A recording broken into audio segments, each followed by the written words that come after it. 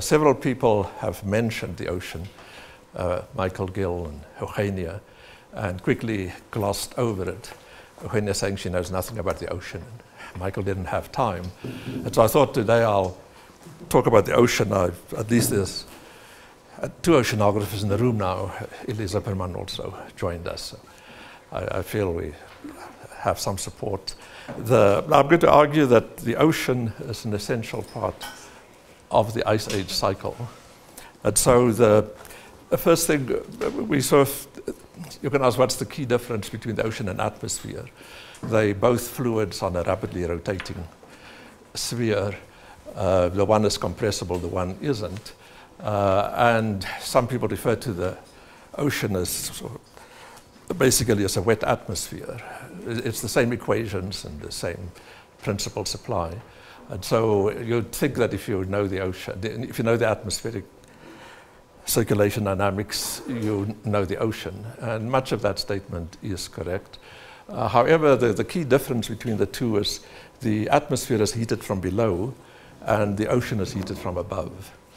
And so for the atmosphere has a fairly simple thermal structure. There's a convection gives you an adiabatic lapse rate and so on. The ocean is more puzzling. So if you get up in the morning and you want to boil water for your coffee, then the strategy you adopt is usually the one on the left.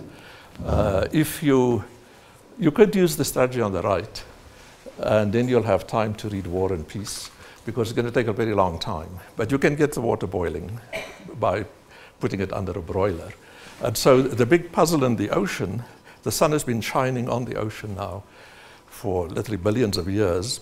And the ocean, the big question in the ocean is it's cold. If you go to the warmest part of the ocean, say the western equatorial Pacific, where you get the maximum temperatures around 30 degrees centigrade, if you measure temperatures all the way to the bottom, the average temperature is about 3-4 degrees centigrade. So the ocean has a remarkably shallow layer of warm water and a very deep layer of cold water. And the top layer, so it's, for practical purposes, it's a two-layer fluid. The top layer is about 100 meters deep. The ocean is about 5 kilometers deep. And the big question in the ocean is, why is it so cold? Why isn't there more warm water? The sun's been shining all this time.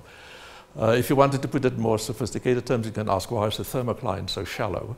And the word thermocline refers to the interface between the warm water and the cold water. And it's a very sharp interface. So the thermocline is a region of very high vertical density gradients, temperature gradients. You could bypass this question altogether and ask what are the consequences of a shallow thermocline. And practically all the papers written about El Nino, for example, bypass this question. And it simply exploits the fact, so you take it as a given, the thermocline is shallow, and you ask what are the consequences. And if you read El Nino, so you take the thermocline, you tilt it slightly because of the wind.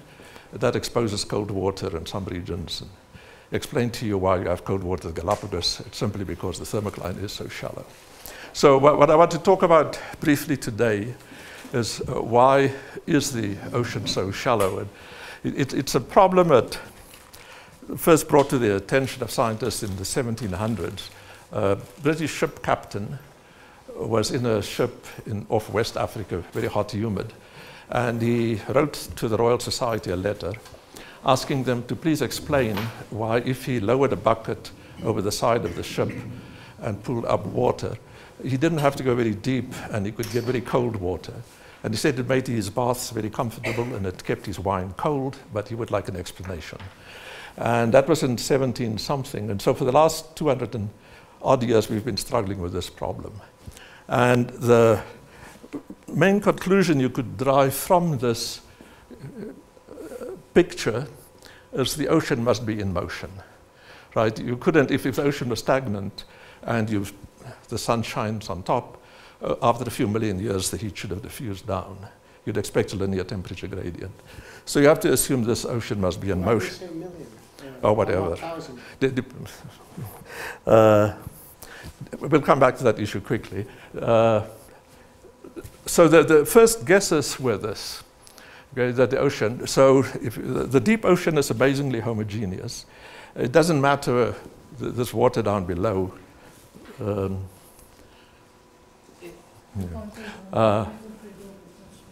Okay. The deep water in the ocean is amazingly, Michael told me to ignore that, is amazingly homogeneous. And what happens is that and Michael has to show me again. Yeah, I'll show you. Would you like this? Oh, okay. No, this is quite good. Okay, whatever. Okay, so it's about 3-4 degrees centigrade, North Pacific, South Atlantic, Southern Ocean. Salinity is about the same, varies very little. And so one conclusion is that the source for all this water must be some high latitude. The water must be sinking there. And that's the reason for thinking, this is the first guess for the simulation. Now, for the circulation, it turns out, after many, many measurements, and I'll just show one measurement, this is a measurement of something called the age of the ocean. So every drop of water has a little bit of carbon-14 in it, and carbon-14 will decay into something else. The atmosphere has a supply of carbon-14 because of cosmic rays, and then once it gets absorbed in the ocean, it starts decaying. So you can measure the age of the ocean would simply be inferred from the concentration of carbon-14 as you move around. So you can see the ocean, the water seems to be sinking in the North Atlantic because that's where you get the youngest water. So this would be the measurement, I don't know, 2,000 meters at some depth. Over here you get very old water, over here fairly young. And so people infer the circulation for the ocean sinking in the North Atlantic going down. And so the color bar is in years? Is in years, must be. So it's only... So around here is 1,000. 200 years. No, it's about 800 years is the oldest water in the ocean. I'm sorry, when you say age of water... It's when it last was at the surface. Okay, age of water. Yeah, okay. So people came up with this one, and this is a very famous one. If you go to the movies often, you'll actually see animations of this. If you watch a movie called Day After Tomorrow, or watch Al Gore's movie, forgotten what it's called. They have animations of this. Both very bad. Anyway, it turns out the movie is actually quite wrong. This picture is incorrect, even though it's very popular. Now, it turns out the problem that Michael mentioned yesterday, the big mistake, or the big problem in this picture is this water as it comes up has to be warmed up. And so it's usually assumed that downward diffusion is balancing upward advection. And that balance is what causes the equation. So you write down some equation for the conservation of heat, and say this is kappa TZZ, and you assume that these two terms are balancing. Okay, and so people go and measure kappa, and as we speak, there are ships sailing around trying to measure kappa. And as Michael said yesterday, kappa is absurdly small. It's too small, he said whales may contribute to this mixing. We can't find a place where this water can come up because it's so cold. And because the diffusion and the mixing is so incredibly small in the ocean. There's almost no vertical or horizontal mixing. And the conclusion in the end is that this picture is wrong, and a very recent article summarized sort of a convergence of opinion. The water comes up around Antarctica. And this is obviously, so around here is actually, the water does not come up there. This gets ventilated from the south, from Antarctica. The only place the water sinks, this part is correct, it sinks there. And then the rest gets ventilated and flows out again. And if it comes up in Antarctica, temperature gradients are so small you don't need much mixing. Okay, because there's almost no temperature difference between the top and the bottom of the ocean around Antarctica.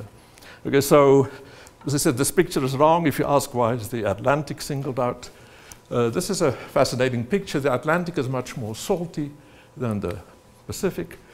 And I'll come back to this. The density of the ocean depends on both temperature and salinity. Salty water is heavier than fresh water. If you want to practice walking on water, you should go to the Dead Sea. It's so salty, you can't drown there. So the reason why we have this, if somebody's looking for a PhD thesis, we actually don't have a good explanation. Why is the ocean? Why is there so much salty? This is evaporation minus precipitation. If there was no motion in the ocean, these pictures should have been the same. But so anyway, here's an interesting puzzle for you. Why is the Atlantic so salty? We'll come back to some of the consequences. We actually haven't solved that problem entirely. So the water rises around Antarctica, and then the winds take over. And this is the circulation of the wind-driven circulation. So in the upper ocean, you have very inhomogeneous conditions, big changes in temperature, big changes in density, and you have the wind blowing. So here we've constantly been coming up about the role of passion in oceanography or in science in general. The people who produced the first picture, which the time scale is 1,000 years, are geochemists. We cannot measure those currents directly, and it's the problem I mentioned yesterday. It's not even clear that you can, from current measurements, say much about the thermohaline circulation. And there's a big debate. So the first one is called thermohaline circulation because haline refers to salt. This is thermohaline. This is the domain of geochemists. And never mind. And there's big debates, and so this is the domain of the dynamicists. They measure these currents. The Kuroshio you see there are so swift, more than a meter a second. You can measure with a current meter. So you have an entirely different group of oceanographers who deal with the wind-driven upper circulation. People know in each ocean basin so this is the trajectory of a fluid parcel over a 30-year period, and it's every month. So here the parcel's moving very fast. The color tells you the depth. Here it's at the surface, it goes down. So the key thing to notice, this wind-driven circulation has a horizontal component, and the horizontal component, the characteristic, is a very intense jet on the western side of the basin, and then this return flow is much slower. And there's one in the Atlantic, there's one in every ocean basin, there are similar currents. So you have a horizontal gyre, and explaining that as a challenge, that one has been solved. There is also a vertical component. Here the water parcels are at the surface, they subduct, a term taken from geology. And the depth, you can see here they're moving very fast, monthly movements. And ultimately they rise back to the surface, find their way. Some of them find their way to the equator. There's a peculiar current flowing eastward, comes up to the surface, and then here it finds its way back again. These are the trajectories over some 30 years. So the time scale for this circulation is a few decades, as opposed to the time scale for the other one, which is millennium. The key thing to note, the ocean therefore has two components to circulation. Here's the North Atlantic, it seeps into the deep ocean, rises here. This is the shallow one. So the wind-driven circulation, the winds converge, the currents force them to subduct here, upwelling at the equator, and it goes back. And here I just showed the wind-driven circulation theories worked out. It was thought this was the balance. That's not correct. You can drop this, it's so small. And so if you ask why does the thermocline persist there, as the water is constantly getting replenished, moves up, gains heat from the atmosphere, moves, loses the heat, comes back down, and wind convergence. So the key thing is there are two conveyor belts. So everybody knows about a conveyor belt, and everybody thinks it refers strictly to this one. There is a second conveyor belt.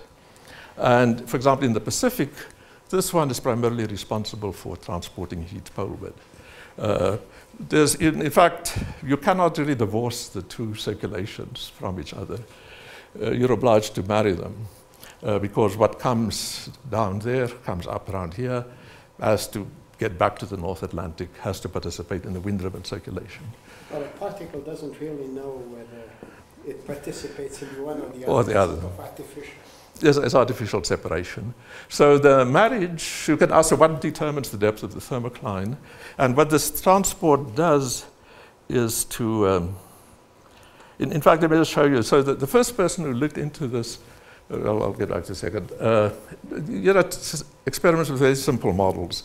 You take a box of water, 10 degrees centigrade, and you have a boundary condition, the atmosphere T star is at 20 degrees centigrade. And so the ocean gains heat from the atmosphere. And I ask you, what is the end result? And you can anticipate the end result is the water will be at 20 degrees centigrade. That's an obvious solution. And you run some experiment, you can see there's initially some wind-driven circulation, very rapid, and then very gradual diffusion. So ultimately, this depends on diffusive processes, and in due course, if we go on, the whole box will be that. However, if you arrange the boundary condition so that the net flux of heat across the ocean surface is zero, you lose heat in some regions, gain in pole, you get entirely different circulation, and you get a thermocline. And so the thermocline, what's going on now is there's a circulation and the ocean gains heat here, but it loses the heat here. And so the answer here is that the depth of the thermocline really depends on this graph. This shows you where the ocean gains most of its heat, where it loses most of its heat. Okay, and this loss of heat is, there's a very warm, a very warm Gulf Stream. In winter, cold air coming off the continents lose huge amounts of heat. And in a state of equilibrium, this must equal to this. And in a state of equilibrium, then, if you ask, this loss is controlled by the atmosphere. Happens only in winter and happens when cold air comes over the ocean. This gain depends on the depth of the thermocline. If the thermocline is very shallow, you can expose cold water, the ocean gains heat. So you can now argue the depth of the thermocline is really determined by the heat budget of the ocean, by the loss. And Illy Zipperman first pointed this out, I think it was part of your PhD thesis or something shortly afterwards, that it's sort of ironic, the diabatic processes that we have so much trouble with is actually the reason that the processes that determine ultimately the depth of the thermocline. From the paleo considerations, this is a major thing, and I'll come back to this later. This tells you, so remember I said there's cold water at the equator today.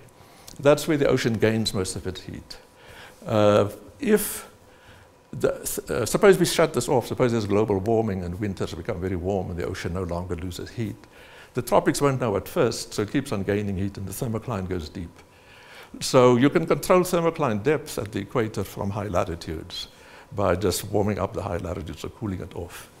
And this is exactly what, for example, obliquity does. If you change the tilt of the Earth's axis, if you increase the tilt slightly, it makes the poles warmer, the loss of heat from the ocean will reduce, and the tropics will also warm up because the thermocline will go down. And so we have a test for this possible theory by looking at the response to obliquity. Come back to that later. Let me, for a moment, continue with salt. So I said the thermohaline depends on salt. Salt does two things.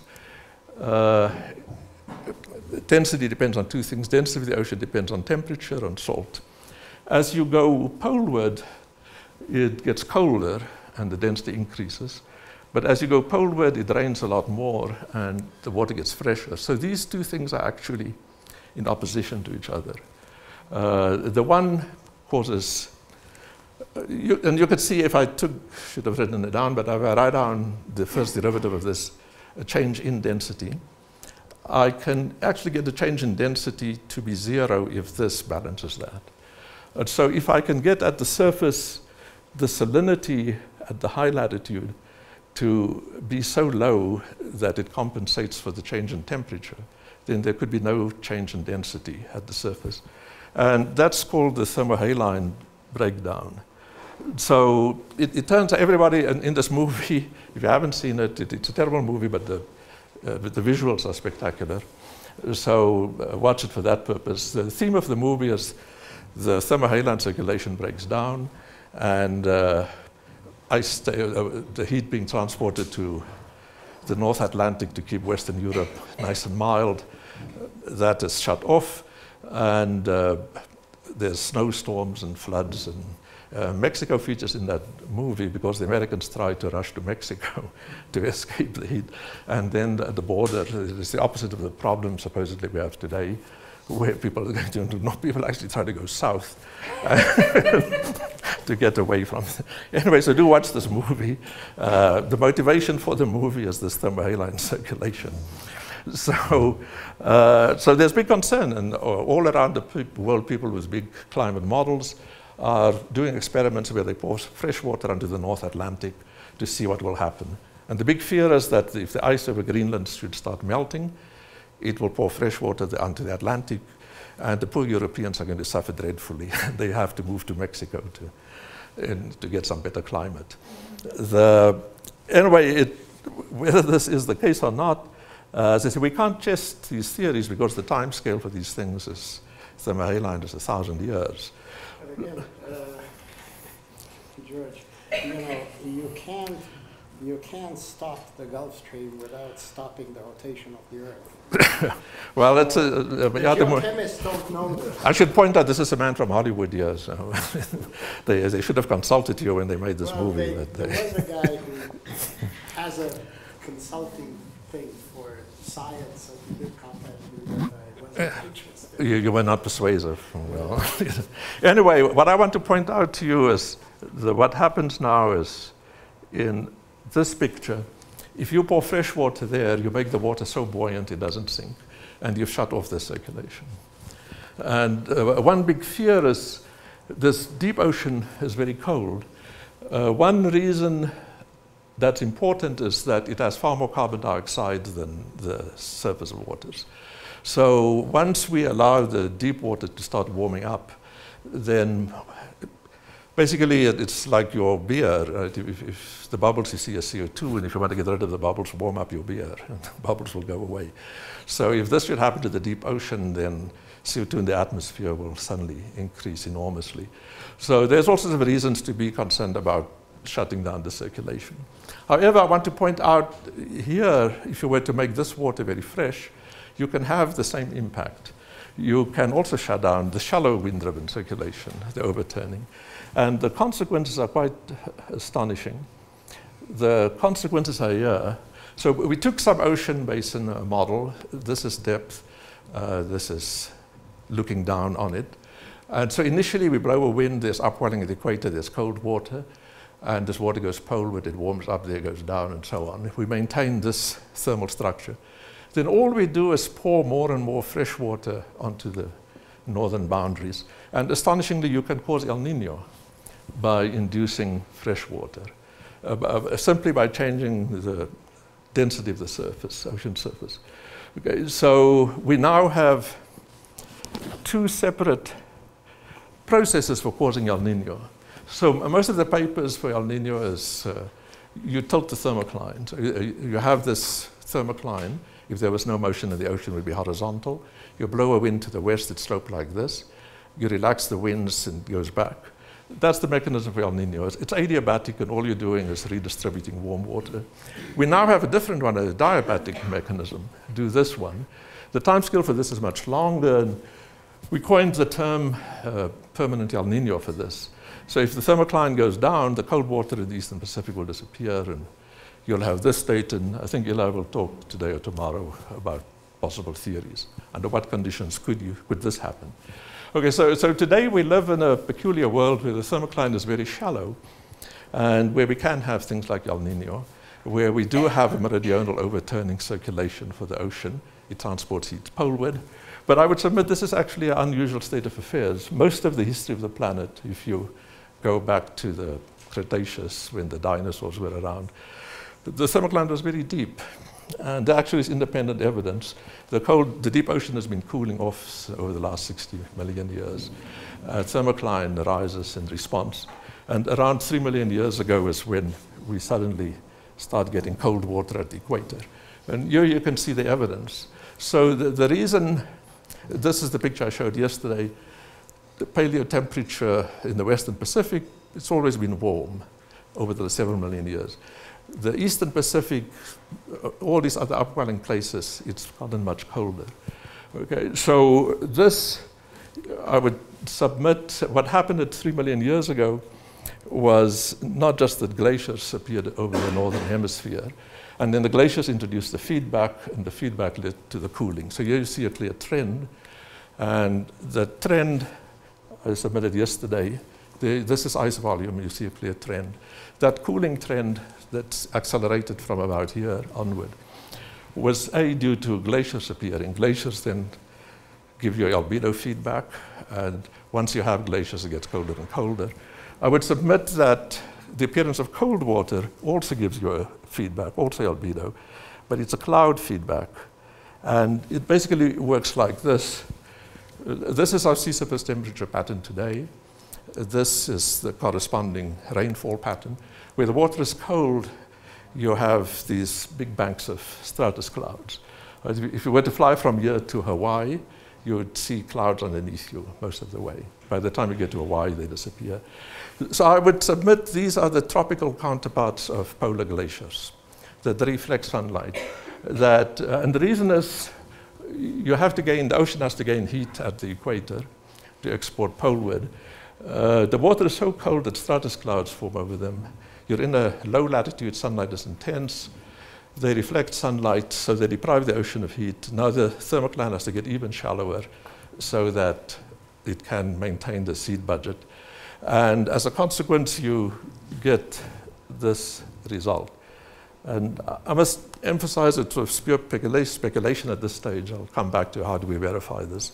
But you can have this cooling, I would submit, is in part due to these what I call tropical glaciers. It's basically the areas of cold water will expand enormously during Ice Age.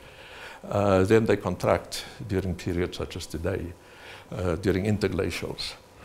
Where are we in this story now?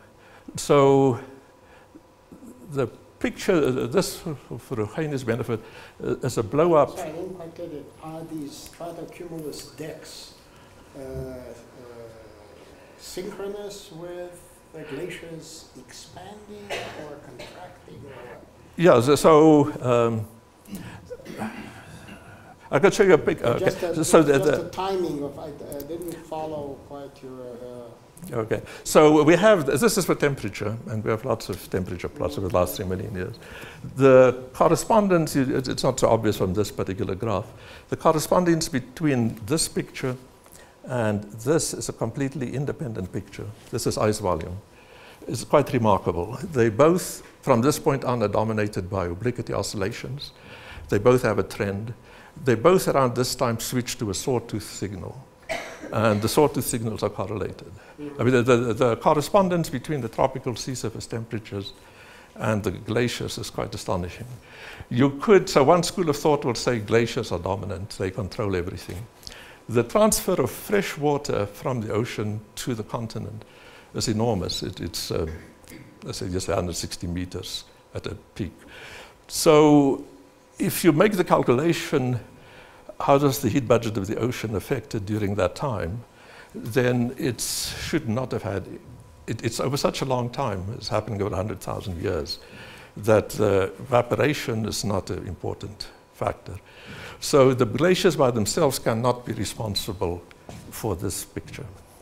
I'm sorry, for that picture. I cannot just, by arguing glaciers wax and wane, that this caused the changes in temperature. That doesn't work out if you put in the numbers. So I'm saying the ocean has an independent mechanism on its own, but the ocean needs the collaboration of the glaciers because it has to put the fresh water somewhere. And this comes back to this picture now. My question is one of phasing. I mean, which ones are the clouds and which ones are the horses? I don't think we can get around that one. What I'm going to argue now is that in this picture, this breakdown, if we go from this green region to there, it would go from this state to that state. And so I'm going to argue that this... So this is the world we're in today. Yeah. If I were to pour a lot of fresh water into the ocean, we will have this world. I'll go from there to there.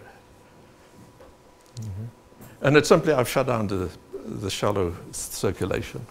So if I do that, I've basically crossed the threshold. Okay, so I'm going to argue that what happens as the ocean gets colder and colder, what happens in, where's this picture now?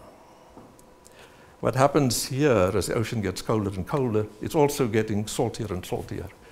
All the evaporation took place at the ocean surface. I showed you a picture before of ocean salinity. It's a complicated thing. The highest salt saltiness in the ocean is actually at the surface. It's in the warm regions. So I would argue the ocean's extremely salty by the time you get to a glacial maximum. So at this stage, if the glaciers for some reason start melting, you would suddenly jump to a completely different state.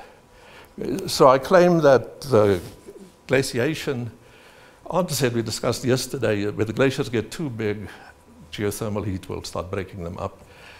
I will claim once they start breaking up, they pour the fresh water in the ocean, the whole thing gets reinforced by this mechanism. The trigger for the whole thing is an increase in obliquity. So if you increase sunlight in high latitudes, you promote the breakup of the glaciers, you promote the flow of fresh water onto the ocean. All of this is speculation and comes to how are we going to confirm that this is right or wrong. There's no way we can get information about cloudiness in the past. People are working on the problem, but how do you measure, how do you get salinity information in the past? So at the moment, you should be skeptical. You could get cloudiness if you had fossil coral, because apparently coral is an element. Okay, we'll go into that another case. So anyway, my analysis of what's going on, yesterday I said there are three possible worlds. Suppose there's a world with no Milankovitch, then I would claim no Milankovitch cycles. I would claim you could still have ice age cycles, that starting around 3 million years you'd have a trend, and then you'd reach a threshold and you would go up and then. The reason why this is so much quicker than that is that around this time there's independent evidence that CO2 and dust became important factors in the atmosphere and feedbacks. And I immediately say we don't know explanation, but it's some measurements by Danny Sigmund and Hoag's people in Switzerland showing that at least the dust concentration looks remarkably like this. So presumably it got colder, it got less humid in the atmosphere, clouds became more abundant. We know for a fact dust became much more abundant in the atmosphere. And then dust subsequently has this. So I will claim the sawtooth signal is some interplay between glaciers and the tropical Pacific. It was, if you ask why did it only start here, its precursor was this one. So one intriguing implication here is that if we accept this hypothesis that CO2 played a big role here, then we actually have some crude measure of how important CO2 is. Michael was talking about climate sensitivity. So without CO2, it took from 3 to 1 million years to get there. And now it only takes 100,000 years to get there. These cycles repeat. So I'm claiming we go back and forth here from that state to that state by pouring more or less fresh water onto the ocean. Just for Eugenia's, I had a picture I wanted to show her. The actual data, this is the actual data for the last, I wanted time on the right, and the plot I got hold of had time to the left. But these are the actual measurements. You could see how remarkably simple this is. And so there should be abundant tests. I'm claiming that these periods should have a lot in common, and that these periods should be entirely different. Okay, so anyway, I'll talk to Eugenia later on, but these are actual measurements. And so I would submit there actually are tests for this idea, that I would claim that during this period, we're in this, my pictures are complete, anyway, that during that period that this is the counterpart to it. We've moved back and forth. I'm running ahead of myself. Sorry. Would you go slowly on what one of those sawtooth, the mechanism that you are describing, because it's a lot of information. Okay, so during this period, there's cold water at the equator. The ocean has an overturning circulation. At the same time, glaciers have appeared, if we go back to 3 million years. So at this point, 2 new feedbacks enter the picture, both the albedo feedbacks. And that makes the system unstable. The glaciers, once you put them there, will grow by themselves because they reflect sunlight, temperatures fall, more precipitation is snow, glaciers get bigger, so forth. And it doesn't work for the southern hemisphere that well because once you've covered Antarctica with snow, you have nowhere else to go. It works for the northern hemisphere. So that's why ice appeared over Antarctica about 35 million years ago. but we didn't start having ice ages then. We only started having it 3 million years ago. And that's when the northern hemisphere got glaciers. I'm claiming that the second thing happened around this time. Cold water appears at the equator. So now the ocean is transporting heat poleward. However, clouds form over that, so there's a feedback involved. Clouds form over the cold water. So this also pushes temperature down. But this only succeeds. So this is an ocean mechanism, thermocline moving up and down. It doesn't affect the Western Pacific that much. It affects the Eastern Pacific. It affects the upwelling regions. It doesn't affect really the regions that are already warm. Okay. So I would claim, and then you need a pacer. If there was no Milankovitch forcing, this would happen randomly, and the time series would be irregular. So Peter Hoybers has a nice paper. Each of these things coincides with an increase in obliquity. Okay, so the increase in obliquity is the pacer for this. Okay, so the story is we have trends. Trends leads to thresholds. At the threshold, you reverse the same feedbacks that supported the trend will now support the reverse trend. Okay. And then you go through this process repeatedly. So this one is one set of ice age cycles. You need not invoke Milankovitch, except to pace the thing. Then in addition, there are two other ice ages. Sorry, you don't invoke... Except for a pacer. Except at the beginning of the... Yeah, and at the end, the pacer is what is Milankovitch. Sorry? The pacer. It's like somebody's heart has a pacer and keeps his heart going. Heart pace. Okay. So in addition, there are two additional ice age cycles. I would claim obliquity by itself can induce an ice age cycle. Okay. And it's the same feedback, but this time, what obliquity does is cause the sunlight next summer to be slightly, say, lower than the sunlight the previous summer. So the snow that falls during winter, not all of it melts during summer, and it accumulates gradually. So there is a 40,000 obliquity cycle in ice ages. And that's another part of the story. And then the third one would be precession. We won't have time to get to that today, but there's a precession signal. And the key thing is the obliquity is a redistribution of sunlight. If you take a sphere, you shine the sun on it, all you do is change the tilt. The net amount of sunlight on the sphere hasn't changed. So what obliquity does is redistribute it in space. What precession does is to redistribute it in time. It makes summers warmer, winters colder. And so precession is a very high frequency forcing. Average over a year, there is no precession. Okay, it's modulated by 23,000 years. But just if you take average annual sunlight to simulate precession, there won't be a precession signal because the average over a year is 0.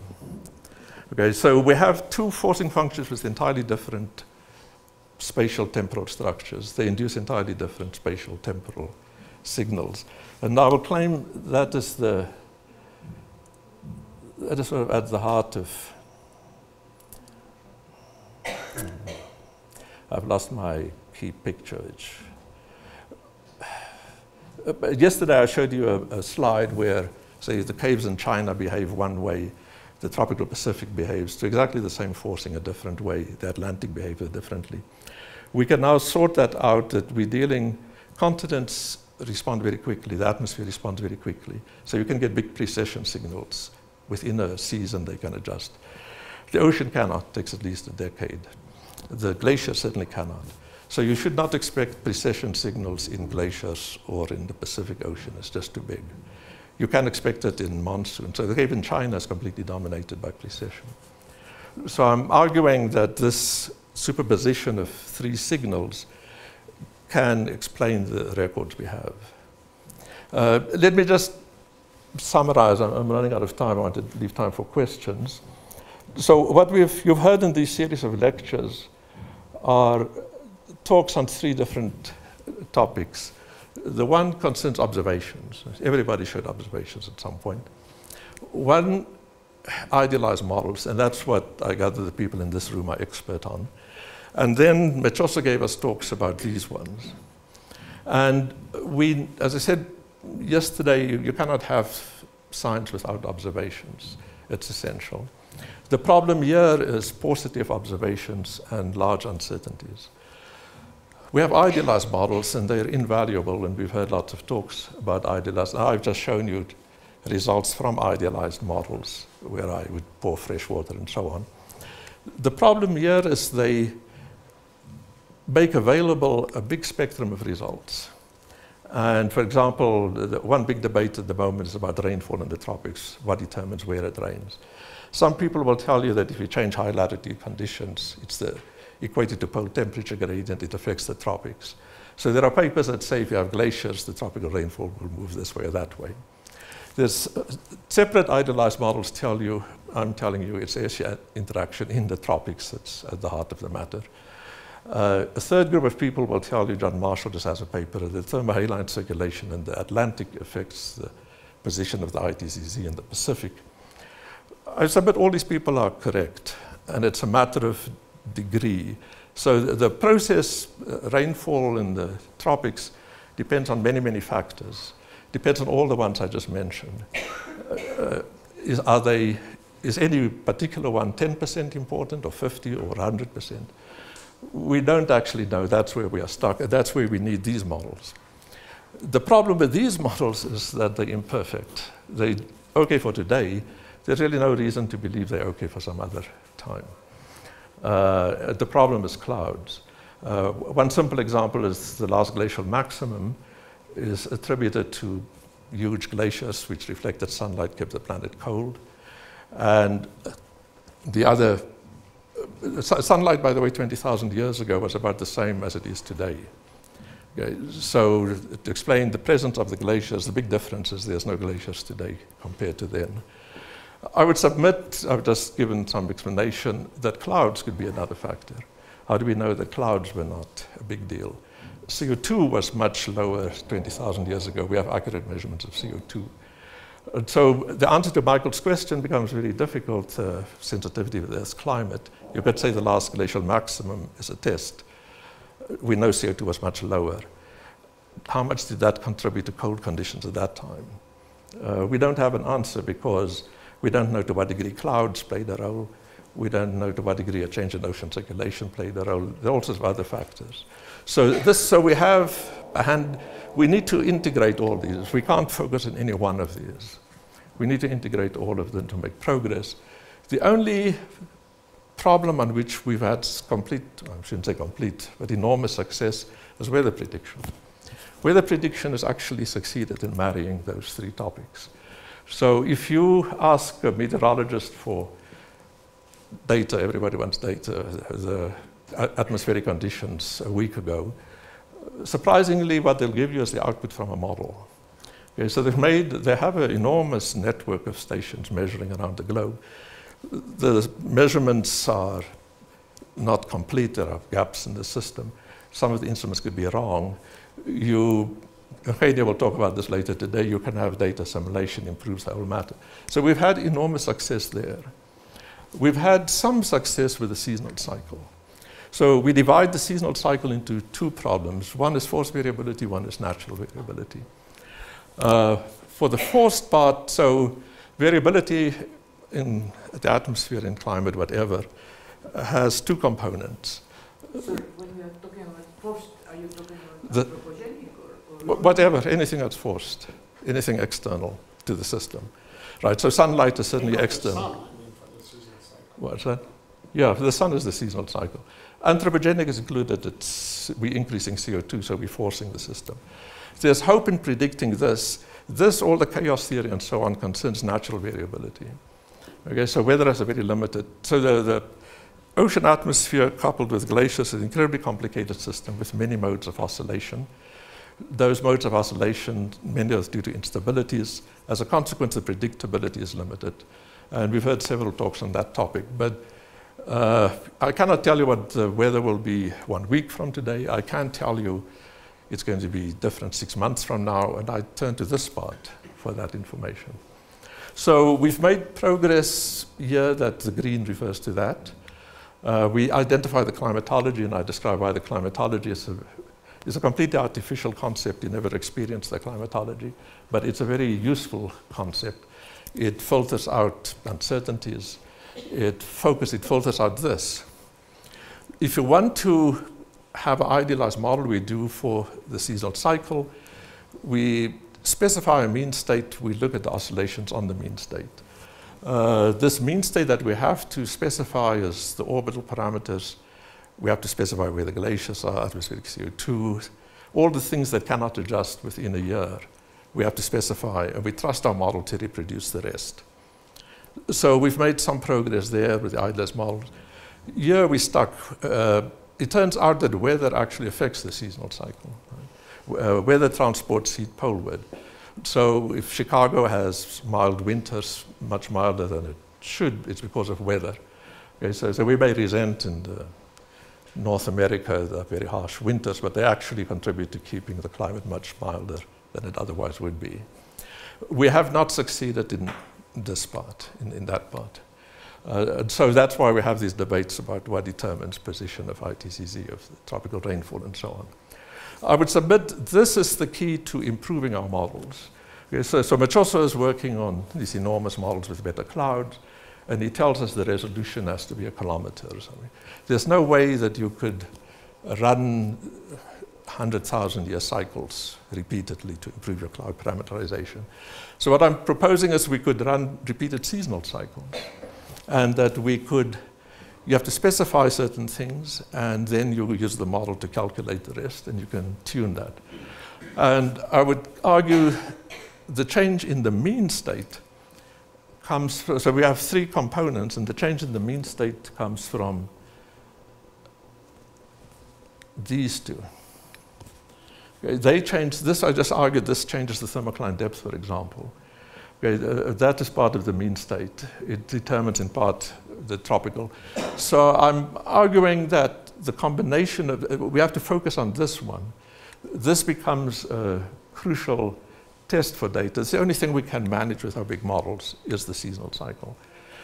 Precession tells you basically what the seasonal cycle was like in the past, how it changed.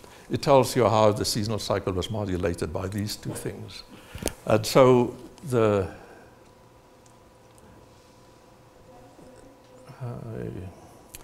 okay. In conclusion, I just wanted to say, I think, oh my, most of the picture isn't there. Okay. This is the picture we have today.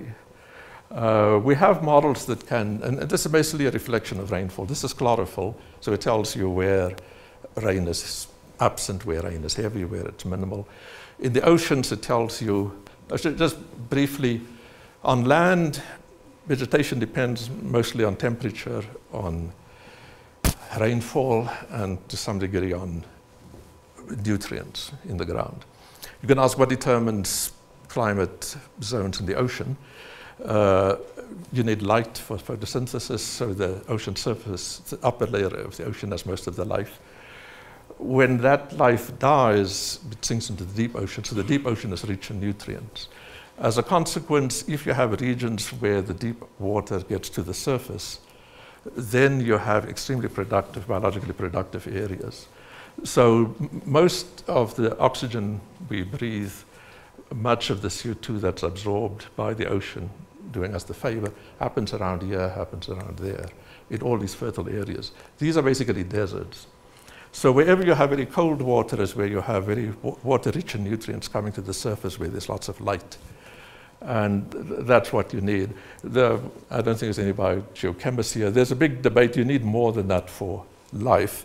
And a big puzzle in biogeochemistry is there is actually less life than there ought to be, given all the favorable conditions. And it's thought that iron is a missing element. And so earlier I mentioned dust. A big source of iron for life forms in the ocean comes from dust, from the deserts. And so the increase in dust during cold periods means that it's going to lower CO2 because the dust then provides the missing element. The bugs grow, they take CO2 out of the atmosphere. So you can see there's the makings of very complicated feedback into this thing. Dust suddenly becomes a very important factor, so does CO2. So I'll conclude there, and I just wanted to show this one picture that I think we can shed light on. And ask you if you have any questions. The missing picture I wanted to show you is, I hate Mr. Jopes, unless you have. Yeah, the track pads. Yeah, it's impossible. Sweat sensitive and other. Yeah, let me just see. Well, click the green button. You will have The picture I wanted to show you is this one. Or maybe that.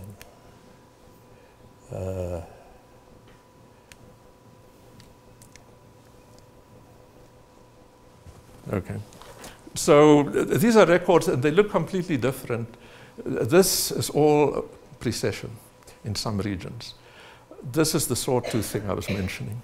The surprising thing is how similar the tropical Atlantic is to the sawtooth. So the puzzle is to explain why do you get this completely different responses. And I would submit we're well on our way to understand. Is it Atlantic or Pacific? The Pacific, this is a record from the Pacific. The arrows point to where The record is from. Yeah. I thought I heard you saying Yeah. Atlantic. Yeah. Anyway, so we have a fascinating puzzle. We're basically dealing with sort of the counterpart of 3 superimposed seasonal cycles. The seasonal cycle today is already a problem. We can't explain all of it. We shouldn't explain an easy solution to this problem of ice ages. And tests in the end is the big thing. One test is 3 million years ago. Why was it warm at that time? The models cannot reproduce it. What I'll point out here is that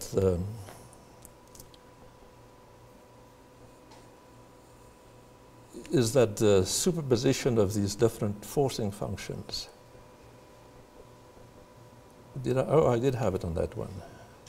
The bottom picture here, this one is a superposition of, this is taken from astronomical calculations, obliquity and precession. I've just said that they have completely different, they induce different responses. So it will be interesting to contrast, say, a period such as that one with a period such as this one, where they're almost reinforcing each other, or this one. You can see there are various periods when it's upside down. So on the basis of this, one can actually isolate particular occasions in the past where you would expect the response to be quite different because of these different superpositions. So I'll claim that we actually have an abundance of tests available for determining whether these hypotheses I've thrown out are valid or not. And that it's a matter, and we can actually make suggestions to the paleo people as to which occasions merit particular interest. I'll stop there and see if you have any questions.